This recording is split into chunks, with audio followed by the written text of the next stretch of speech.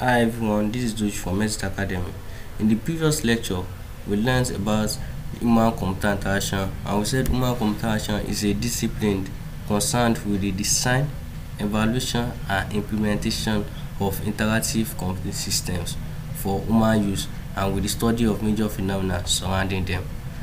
In this lecture, we'll be talking about the human, which of course are the users of the system. After all, the human are the ones who will design the computing system for. So it is important for us to first understand the human, who is our first priority, in order to know the kind of system we are going to design for them, since the human are the users of the system. The human, as we all know, interact with the environment through various input and output channels. So information is being received and is being received and is being processed also by human. So we have the visual way of receiving the information, in which we use our eyes, also the auditory, in which we use our ears, also the haptic, in which we use our skin to feel the temperature and other things, also the movement, in which we use to respond to stimuli that we perceive, also the information stored in memory. We have three types of memory. We have the sensory memory, we have the short-term memory, and we have the long-term memory. But as time goes on, we will look at these three types of memory. Also, the information is processed and applied. The human is capable of reasoning, is capable of problem solving, and has skills. And human, of course, we know that human is capable of making some errors sometimes. Also, emotion influences human capabilities. As we all know, what is going on around us influences our decision making. Also, each person is different from another. So now we'll be talking about the vision, since we talked about vision, about receiving, by communicating with our environment. So the first one is the vision. The human vision is highly complex activities with wide range of physical and perpetual limitations. Yet, it is important for us to know that it is the primary source of information for average person. It is the primary source of information for average person. And vision occurs in two stages. The first one is the physical reception of stimulus, and the second is the processing and interpretation of the stimulus. First, we receive the stimulus, then the second we process it and interpret it with our brain. When we look at something, that is when we receive the stimulus. But when we process it, okay, this is a television, that's when we are processing it and interpreting what we have seen, what we are the stimulus we have received, what we are interpreting it to what it means. So as we all know, vision begins with light, and the eye, the human eye, is the mechanism for receiving the light and transforming it into electrical energy. So when the human eye receive the light, it is being transformed into electrical energy in order for us to process it. So the light in which the human eyes receive reflects from the object in which we see or we are looking at. And it is important to know that images are focused upside down in the retina. This is the retina right here. Then it is important to know that the retina contains rods for low light vision and cones for color vision. I will explain those two.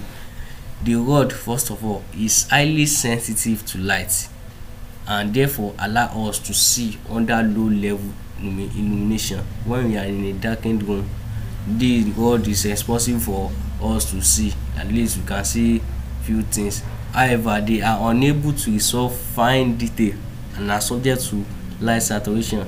So this is the reason for temporary blindness when we get out from a darkened room into sunlight. I'm sure you have experienced shot before, in which you get out from a darkened room into sunlight, you will experience temporary blindness. So the rod is what is active, has been active and have been saturated by the sudden light. That is what is responsible for the temporary blindness. Also, the cones is second type of receptor in the eye. So they are less sensitive to light, unlike the rods. So they are less sensitive to light and can therefore tolerate more light, unlike the rods. So the cones, there are three different types with different wavelengths of light. So this allows for color vision. This what enables us to detect the colors. So also the ganglion cells is also in the retina, as is a specialized lab, and they are of two types. The ganglion cells are of two types. The first one is the L cells and the second one is the Y cells. The L cells, which are concentrated in the fovea, are responsible for early detection of pattern. The fovea enables us to detect pattern. Also the Y cells, I said the ganglion are of two types, the S cells and the Y cells. The Y cells, which are of more widely distributed in the retina and are responsible for early detection of movement. So the first one, which is the S cells, is for detecting pattern, and the Y cells is for detecting movement in the retina. Both of them are in the retina.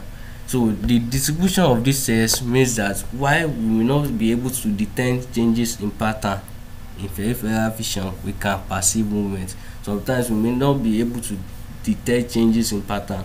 For example, let's say there is a stick catching fire, then we are now waving it in a circular motion. Sometimes we may just detect a circle, a moving circle, but it is a dot making a round point. Is a dot moving in a circular motion, but our eyes is not able to catch up with the speed.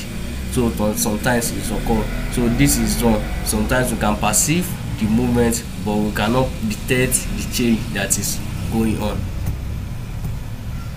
Also, apart from detecting the images, so the human eyes also is able to perceive the size and depth, and also distances from which the object is far from us.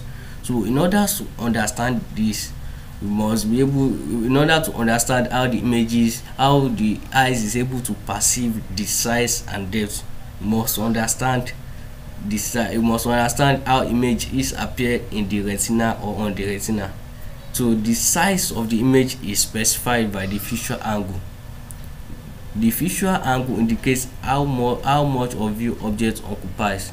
So in order for us to know the visual angle, we will draw a line from the top of the object to the center of the eye, and also from the bottom of the object to the center of the eye. So that's how we get our visual angle here. So for a straight line from the top of the object to the center of the eye, and a straight line from the bottom of the object to the center of the eye, that's how we get the visual angle. And also the visual acuity is ability to perceive detail. So the size of that of an object is specified as visual angle. Also, familiar objects perceive as constant size in spite of changes in visual angle when far away. When we are familiar with a car, even when it is away that is very small in our eyes, we know that we can say this is the size of the car. Though when we are far from the car may seem small, but because we are familiar with the car, we know that this is the actual size of the car, and provides us cue like overlapping help precision of size and depth. But because of familiarity, we can judge even based on distance accordingly that this is the size of the car. Also, the eyes is able to perceive color. The eye is able to perceive color. So color in the eyes usually regarded as being made up of three components. Color is made up of three components. The first one is the hue, the second one is the intensity, and the third one is the saturation. The hue is talking about the spectral wavelengths of the light, and for our primary colors we have blue as the short wavelength, the green as medium wavelength, and the red as a long wavelength. But by varying maybe two of these three, we can perceive in the region of about 7 million different colors. Also, the intensity is talking about the brightness of color, and saturation is talking about the amount of whiteness. Also, it's very important for us to know that around the world there is about 8% of male and 1% of females who suffer from color blindness. They are unable to discriminate between red and green. Also, the eye perceive color because of the cones are sensitive to light of different wavelengths. The previous slide I have explained about the cones and the rod. So there are three types of cones, each sensitive to a different color. That is the primary color: blue, green, and red. The other colors are formed from the primary colors. Also, reading. So far, we have concentrated on perception of images in general, but however, the perception and processing of text is a special case that is important to us in human-computer interaction. So in this session, we'll be looking at the reading. So as we all know, reading occurs in three stages. This first one is the visual pattern of the word on the page, which is perceived, the visual pattern of the word. Then it is then decoded with internal representation of the language. It is decoded with internal representation of the language, and the final stage is the language processing, in which it includes the syntactic and semantic analysis and operates on phrases of sentence. During reading, the eyes make jerky movements called the saccade. The eye involves saccade, which is a jerky movement, followed by fixations. Fixations period occurs. Perceptions occurs during fixation period, which accounts for approximately 4% of the time elapsed. The eyes, as you know, can make certain movements when reading in order for us to focus on the image and other things. So it amounts to 94% of the time elapsed. The eyes move backward and forward the text in what we know as regression. So regression is the movement when the eyes move backward and forward over the text. It's what we know as regression. And if the text is complex than we think, then there will be more regression. Also, the word shape is important for recognition. The shape of the word is important for recognition.